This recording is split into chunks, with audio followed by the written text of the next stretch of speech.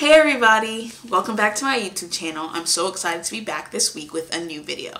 I hope you guys enjoyed my last week's video, and if you haven't had a chance to watch it, I'm going to put it somewhere over here on the screen. So today, what we're going to talk about is the Gorilla Glue saga.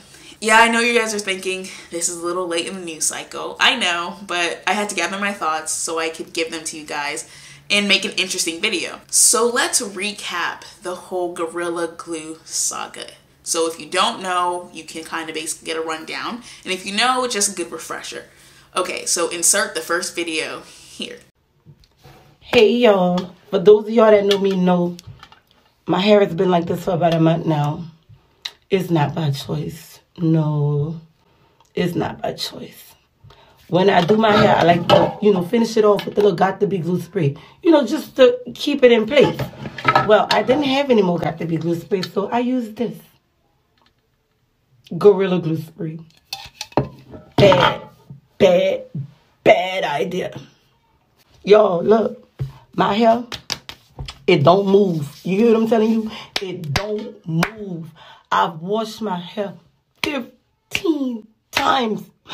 And it don't move. Stiff wear. Woo! My hair. So I'm going to tell y'all like this. If you ever run out of Got2b glue spray, don't ever use this unless you want your hair to be like that. The first video explains how she used Gorilla Glue on her hair. She thought it was going to slick her hair back, give her clean edges, have her hair laid.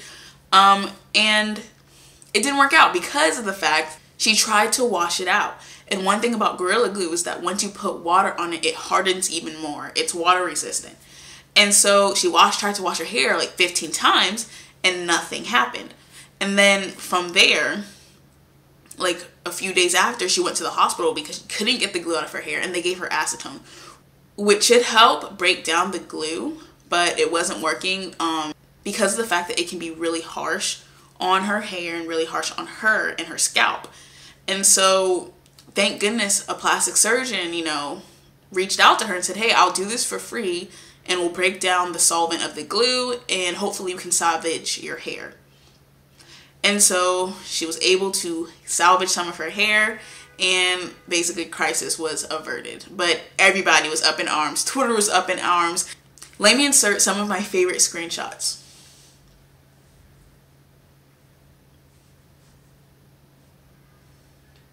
Yeah, they were really funny, and some of them were apathetic, they didn't seem to sympathize or empathize with this girl. And some of them were hey, let's be a little bit more understanding. People were very apathetic to her. And they were it's very obvious what Gorilla Glue is meant for, and it's not meant for your hair. How could you be so dumb to do this and not understand the basics of what a glue is? Maybe you meant Gorilla Snot, but even then you should have read and all this other stuff. And they were just kind of mean. And no one really got down to the issue of why. Why did Tessica feel the need to have her hair laid to the point that it couldn't move? Laid to the point where no one could question whether or not her hair was laid and her edges were laid. Why did it get to this point, and how did it get to this point? We need to answer those questions. And that's why I'm talking about the upkeep and the trauma of Black beauty standards. It's something that we've all experienced.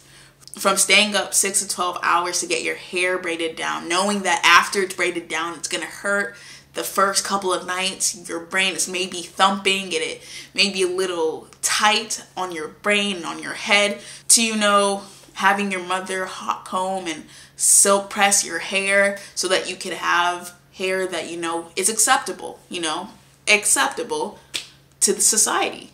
For us, our hair is a statement of power, but by society, it's unruly, it's nappy, it's kinky, it needs to be tamed.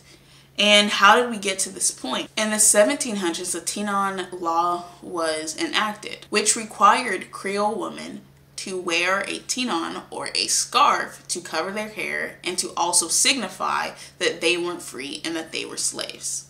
This was because in Louisiana, these women would have really elaborate updos And to combat them getting any type of attention and to put them in their place, they created this law. This attitude that black hair needed to be hid unless it was tamed, or that it needed to be tamed in any way, was created. And obviously it has its roots to slavery.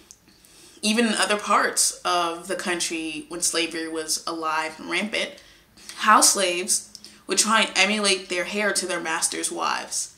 But, you know, the outside slaves would have their hair more unruly, if you would say. And this was also a way to keep this designation between a house slave and, you know, the outside slave. And so through slavery, the attitude towards black hair was negative.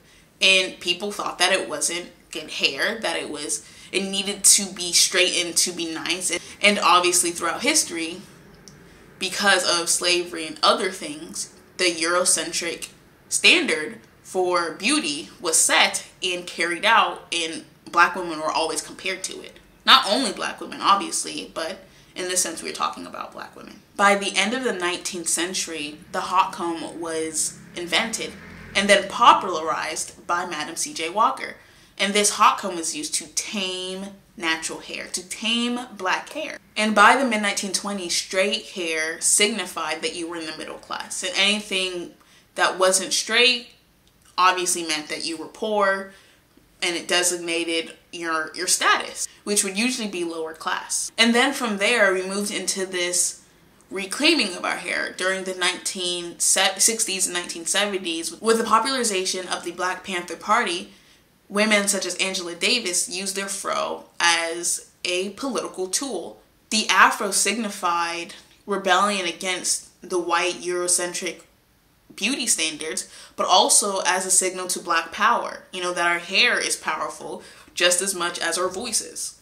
A 1972 study in St. Louis saw that there was a 90% uptick in men wearing afros and a 40% uptick of black women wearing their natural hair throughout the city of St. Louis. By the 1980s and 1990s, permed hair had become popularized, and this came back to taming our hair. So while we had this rebellion against these Eurocentric beauty standards, eventually it seeped back in. Also during that cultural era, it was kind of like civil rights movement, the protests against Vietnam, it all made sense to have this upheaval and turmoil.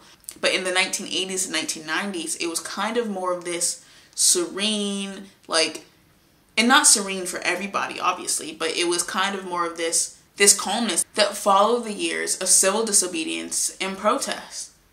You can see it, like I said, in the 70s, 60s, and 70s, the afro was popularized to signify black power. But by the 1980s and 1990s, everybody was kind of just thinking, we're done, racism is over, and they kind of went back to status quo. And so perms became more popular. And perms encourage black women to alter the texture of their hair, obviously for it to be more palatable for society. At the same time, cornrows and braids were being popularized. So we were at this weird point where we were loving our hair, obviously through braids and braiding extensions such as box braids and stuff, but also we were trying to fit the Eurocentric beauty standard. And obviously, one eventually won over. By 2000s, we had the second coming of the natural hair movement. People started embracing their natural hair, 2000s, 2010s really. And we got to this point where we're like, you know what? Our hair is beautiful. The natural hair industry is a $2.5 billion industry every year because black women are saying, hey, our natural hair is beautiful. And the natural hair movement, this movement was really to embrace hair that had not been embraced throughout history, which was type 4 hair. And during this time, the use of relaxers fell 30.8% from 2011 to 2016, and even suggest that by 2020, it would fall even more. Even throughout all of this progress, hair discrimination still exists, and the attitude towards kinky hair has not changed because it is still seen as unruly, unkept, unprofessional, and women, specifically black women who wear their natural hair, are less likely to be hired if they wear it in its natural state. and there are many black women, including you, if you're a black woman watching this video, that you have had people be surprised when you take your braids out or take your weave out. You know, they're just like, ooh, can I touch it? I've never seen hair like that before. And it takes you back. You're just like, girl. That doesn't make no sense. My man. No, first of all, you can't touch my hair. And second, why do you feel the need to treat me as though I am a zoo animal? Something to touch and to prod and to poke because of my hair. So the attitudes really haven't changed. And we have this standard while I'm talking about, you know, standards that have been imposed on us, because of this imposition of standards, we as a community have created a standard for black women to have their hair hot combed and soap pressed and edges laid and hair slayed. And so when your hair looks like this, like, look at me, my edges are not laid, you kind of feel insecure. You see everybody else and you're just like, my 4C hair won't do that. Even now, me coming on the screen was an act of rebelling against these beauty standards, because there are times where I wouldn't leave my house, or there are times where I felt insecure because of the fact that my edges weren't laid, my hair wasn't slayed to the gods, it was kind of unruly, it didn't fit the standard of what everybody wanted, and that sucks. And we all feel the need to fit this standard. Wearing wigs, making sure that you can't see the lace, making sure that we say lace wear, you know, HD laces, all this stuff. And it's just like, why do we put ourselves through this? And thinking about hair discrimination, there is a black boy who was on the wrestling team, and he was at a wrestling match, and they said that his hair didn't meet the standard that they wanted, and so they cut it. They didn't take him anywhere private. They did it in front of everybody at that match. There are multiple instances throughout the world where black girls have been discriminated against their hair, where they've been kicked out of school or, you know, kicked out of the classroom because their hair didn't fit the standard of what that school wanted. Even though they said they wanted natural hair, they just didn't mean our hair. There was even this post on Twitter where this black woman who was a news anchor, she tweeted that she finally felt confident for the first time to wear her natural hair to work. And because of instances like this, it wasn't far off to think, I can understand why Tessica felt this way. I can understand why she reached for the Gorilla Glue. It's because there's this standard and there's this pressure on us to always have our hair to look good. It's okay to walk out with your hair a little unkempt. It's okay to have a silk bonnet on when you go outside. It's okay to not have your hair slayed all the time. Because it's exhausting having to keep up with this standard. I know for myself, I'm exhausted. But we put ourselves through it every single day. And we feel like we have to do this. But in reality, we don't. And the question is, who are we trying to prove this to? As black women, we are beautiful regardless of the fact that our edges are laid and our hair is slayed. I think I'm pretty beautiful right now, even with my braids not looking, you know, tight and shiny and new. I think I'm beautiful, and I hope that you would too. The standard of black beauty has become something that I don't think it should be. It's become this comparison, and it all really boils down to Eurocentric beauty standards. And that's what we're trying to compete with. And I'm not saying it's going to be easy to unlearn, but it's important to say, hey, I don't think I need to do this anymore. I don't feel the need to have to compete and maintain my hair at all times. My hair may be unruly to you, but it's beautiful to me. That's how I feel. I don't know about you guys, but I've gotten to this point where, first because I could never really lay my edges, but I learned to accept that. And I was like, you know what?